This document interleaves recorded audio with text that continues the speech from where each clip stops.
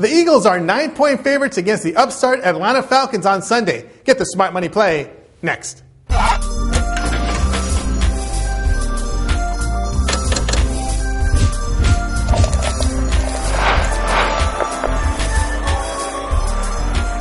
Joey T here from Gamblers Television, covering the NFL Vegas style all season long.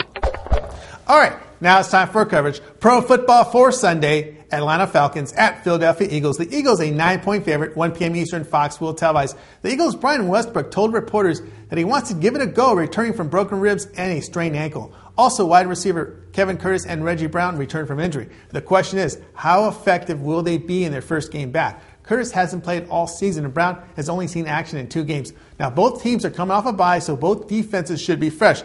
The Falcons really showed improvement in their 27-24 victory at Green Bay, as Matt Ryan threw for 194 yards on 16 of 26 passes. Now, Michael Turner and Jerious Norwood have run the ball well for the Falcons, and will help keep them balanced against an Eagle defense who sometimes likes to throw the kitchen sink at opposing quarterbacks. Falcon head coach Mike Brown was a former defensive coordinator at Jacksonville, and with that, he's brought toughness to this team that will enable them to be competitive in a contest against an NFC East opponent on the road. The balanced Falcon attack will surprise you here. Atlanta doesn't have to win. They just have to be competitive, and they're going to cover the spread. Take Atlanta +9.